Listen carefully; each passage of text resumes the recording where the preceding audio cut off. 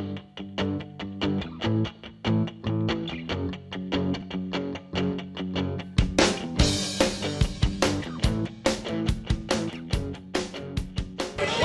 to World Travelable channel. My name is Ella and I am a blogger, and today I'm going to do my very first video for my blog worldtravelable.com about restaurants in Barcelona.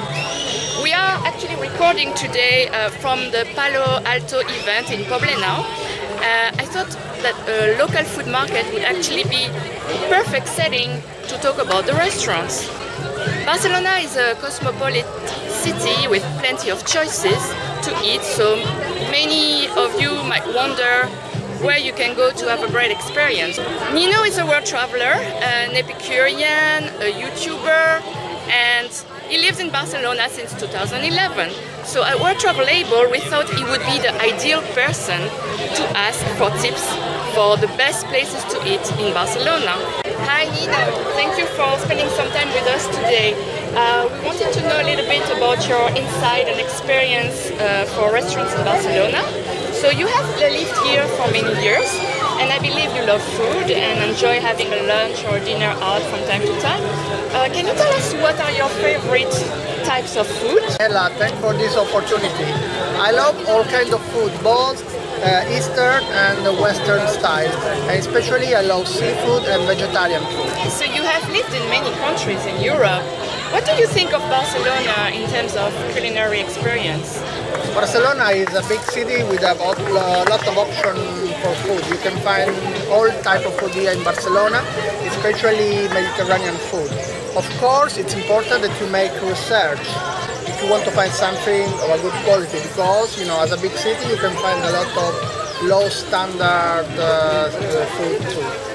Yeah, that's true. So actually my husband always say ask the locals, and that's why I've been asking you for helping us out. Do you have a few tips to get discounts for travelers or even locals in Barcelona without losing too much on quality? Well, if you want quality and service, you need to pay for it.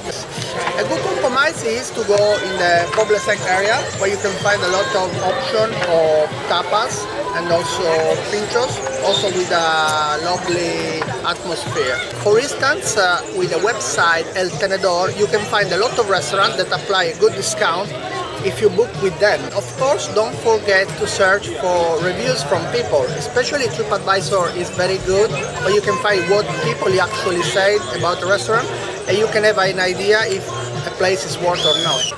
Thank you for the tips, Nino. If you need to prepare a great dining experience for a special event, how do you manage to get information and choose the appropriate place?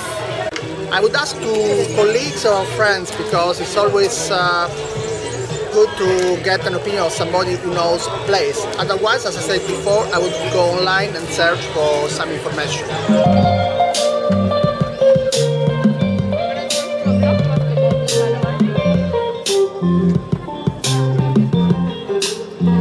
Now in a different setting of the Palo Alto Market, Nino, can you give us some insight of your best experience ever in terms of restaurant and why it was so exceptional? Barcelona has a lot to offer regarding restaurant experience, but one of the best experiences I can remember was in the restaurant Torre de Alta Mar. It's near Barceloneta. It's a restaurant situated on top of a tower with the best view of the city, the sea, and everything around. The quality of the food is excellent, the service is excellent. It's a very elegant place, perfect for a romantic dinner. Of course, you have to pay the price for it, but it's totally worth it. Wow, I didn't even realize that there was a restaurant up there. Can you give us some tips now for people who have restrictions? Let's say they have intolerance with lactose or wheat. Can you tell us a good place where we can enjoy nice food despite this kind of diets? Well, I can tell you one particular place, because in Barcelona there are a lot of options. Just don't forget to avoid the touristic places or the cheapest places. Either you make search online or always ask, because nowadays if you ask in the best restaurants, not necessarily the luxury one, they always have an option for special diet need people. So you just ask and you can get what you really need. My favorite vegetarian restaurant in Barcelona is the Green Sport. It's located near the Barceloneta station with delicious food, excellent service, and not really very expensive too. So I recommend this place. In the area of Barcelona you find the most choices and variety, and can you give us a few examples? Well, I could recommend the Poble Sec area if you're looking for tapas, pinchos, and bars where a lot of young people go out to eat out and drink. It's very nice at an affordable price. Then you can go everywhere in the city center. You can find all kinds of restaurants basically. Just avoid the touristic places. And then if you're looking for something better, a high quality restaurant, they are located a bit everywhere around the city. So you just search online or ask for information and you can find the best one. I'm taking advantage that Nino talked about checking information online to tell you to go on my website, worldtravellabel.com. I will add a section about Barcelona, so before you go eating out, make sure you check it. What different nationalities of restaurant did you try in Barcelona? Which one was your favorite and where was it exactly? Well, a bit of everything. I tried Indians, Italian, Japanese, Thai, Ethiopian, Vietnamese. Wow. My favorite is an Ethiopian restaurant. It's called Abyssinia and it's located in Gracia. It's great because over there the owners and the staff are very friendly and there is a great atmosphere and you feel like you are in Ethiopia. Especially they make their own coffee while you are there, Ethiopian coffee. They prepare in a traditional way, so at the end of your meal you can enjoy one of the best coffees I've ever tasted. Wow, that's nice. Thank you, Nino. Can you give us a few examples of restaurants where you're going very often and why it is that you're going there? Well, for instance, Abyssinia, as I said before, for the reason I said before. Also, Brasserie Flo. It's a brasserie, French-style restaurant where you can enjoy good food and also there is a Belle Epoque atmosphere. And another one that I like is Kibuka. It's a Japanese restaurant. It's located in Gracia and the food is amazing and it's like a fusion, like an Asian fusion. So you can also find like a very nice hot meals but great sushi in different styles. Can you share with us a few tips for restaurants nearby shopping malls like Glorious or Diagonal Mall? You know, it's a huge working hub where a lot of offices are settled down now. Can you tell us where you would go in that situation? Well, to tell you the truth, Diagonal Mall and Glorious, they're not the best places where you can find best restaurants, but there are a few that I can recommend.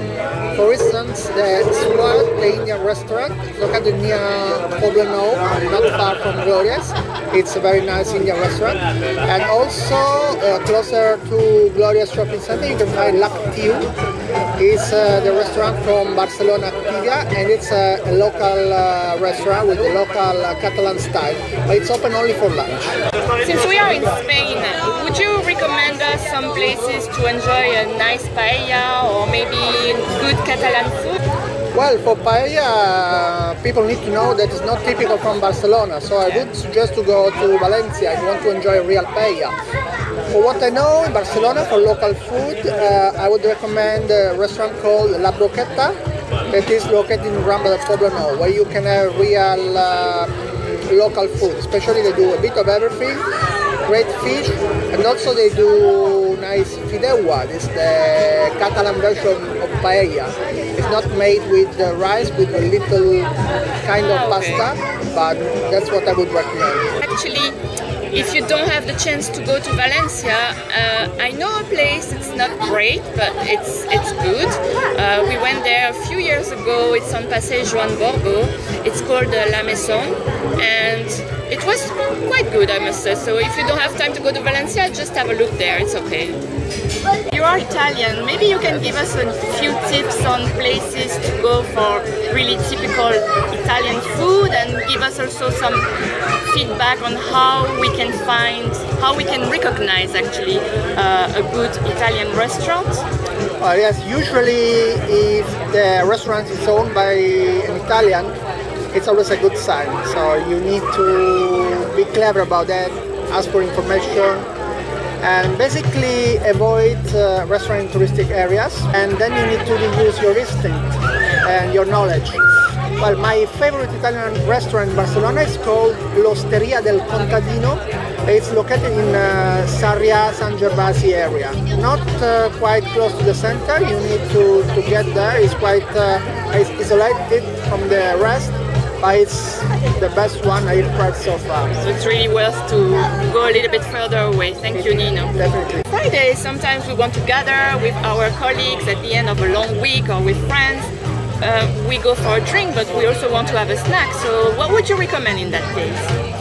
Well, you know, in Barcelona, if you really want to go for a drink and snack, nothing more, you can find a lot of places like that. In the area where I live, I can recommend two places that are really good. One is called Kalamata, and the other one is Mica Milan. They are both located in the area of Rambla del Poblenou, and they are great places. If you want to have an aperitif, a glass of wine, a beer, or some snacks as well. You can also stop there for dinner. It's not too bad.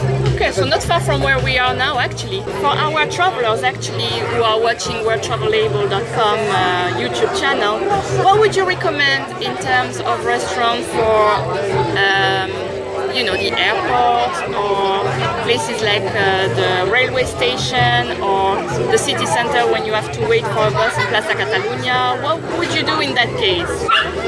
Well, unfortunately, you know, airports, railway station are not the great places for dining experience. It's good if you want to grab something quick, so that you can do everywhere. But if you're looking for nice restaurants, it's difficult to find this area. If you have some time to spend and you are in a central place like Plaza Catalunya in Barcelona, you really need to move a little bit from the center. Sometimes you go in little streets, not far from the touristic area, but not in the touristic area. You can find a lot of options. Just use your instinct, you can find like local restaurants. Yeah, I can imagine. And actually, there's a good place if you don't have a lot of time. It's called Maori. It's a small, it's not a restaurant, it's a bakery, really, and you can find nice pastries, and they even have a lunch menu, a quick lunch menu. So if you don't have a lot of time and you are in the city center, you can walk there. It's only 15 minutes from Plaza Catalunya, or you can even jump on a metro. It's just near Diagonal metro station, and it's one stop away from Plaza Catalunya. As of the airports and the railway station, I would say if you go to Terminal 1, you're a little bit luckier than Terminal 2 because you have a lot more options. It's not great, but you can still find something even if you have intolerances like me. So one place I went once was called Mussol. It's actually a Catalan food restaurant, and it was okay. It was possible to eat and find what you need there, so I would suggest that. For the restaurants in Sens, there's really nothing I can recommend. Maybe you can walk around, like Nino said earlier, up to Plaza de Sens. There is maybe some more options over there. And otherwise, if you have a little bit more time, I would suggest you to go to Arenas. It's a shopping mall near Plaza España. It's maybe 10 minutes walk from Sens, so it's not too bad. And I usually go to Watatsumi. It's a Japanese style restaurant, and it's really good food and really good service.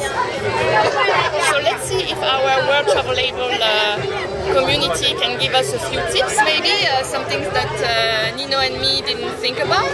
And again, thank you, Nino, for sharing all your experience and knowledge about Barcelona restaurants, and we hope to see you soon again.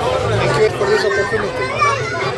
If you want to know more about this show, you can check on my website, worldtravellabel.com. I will have a written version of it, and you can also follow us on Facebook and on Pinterest, looking at World Travel Able. And myself, I'm also available on Instagram at EllaTravels31. My blog, worldtravelable.com, is aimed to inspire you to travel, keeping in mind people with special needs and as well the environment. So today is our first video actually, so follow us on YouTube, make sure you put a like, and well, thank you for watching, and bon appétit!